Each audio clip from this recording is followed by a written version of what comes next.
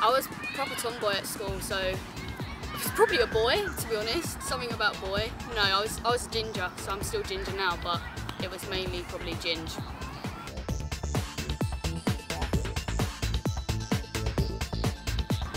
Proudest moment probably be leading England under-19s out. That was a big honour. Yeah.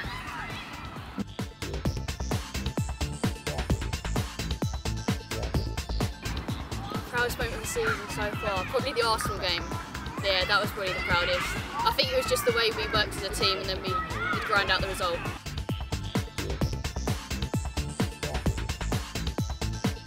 I don't think you can actually describe playing for your country. It's like one of those things where you walk out, you sing the national anthem and it's like, right, let's get this job done. So it's a mad feeling. I think having the armband as well, it's a bit surreal.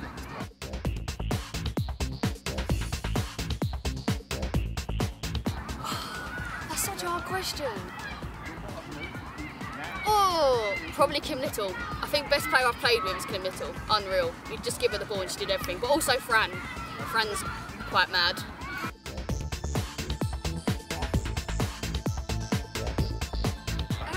I don't think my parents would like that.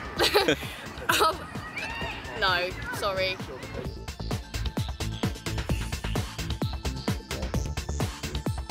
She's gonna kill me, but Georgie probably. It's just old. Nothing's modern on that playlist. Nothing is modern.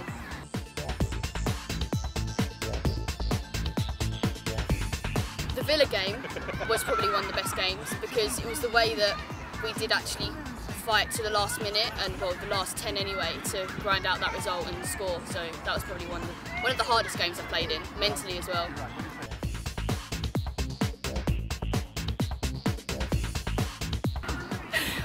What was it, Mo? What was the score? Shut up. I don't dwell on the past. I don't dwell on the past.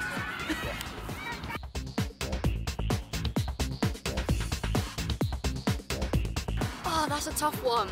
Oh, that's a good question. It's a good question, really good question. To be honest, obviously, personally, I think the strikers get all the glory. So if they score, it's like, woo, congrats, you've scored. But then no one really sees what the back four does, and the keeper, Grace. No one really sees what they do. So I think I'd stick to my position because it's my position and I'm proud to play there.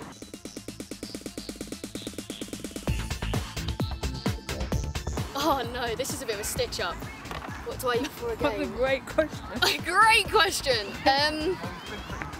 Do you know what, to be honest, I'm not the best of eating. So if I eat anything before a game, it's picky things, like little snacks, like cereal bars. To be fair, I do eat a lot of chicken before a game. Bread, malt loaf, just picky things, really silly things.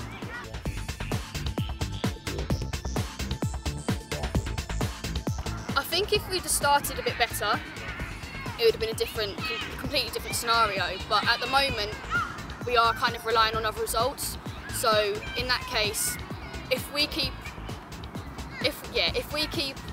going and playing the way we are, then I'm pretty sure that we'll be second.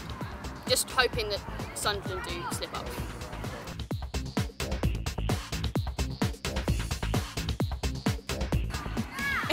Lee, and probably Lee, she's actually ridiculous. Don't even have her in a changing room. She'll start twerking against the wall or something, it's ridiculous. Yeah.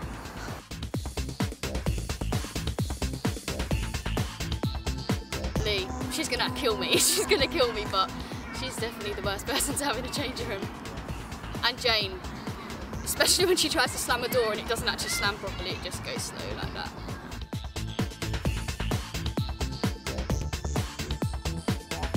This is a stitch up. If I do use fake tan, because I don't use fake tan very often, but if it is, it's probably the Dove Gradual one, you know, the moisturiser. It's good, you should give it a go.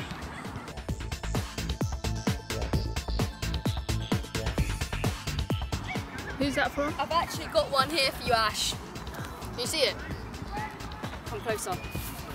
There we go, I'll give it to you tomorrow. Yeah?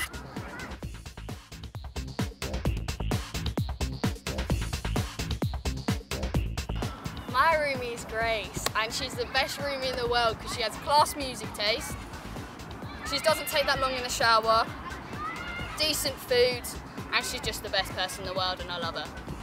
Oh, Mo.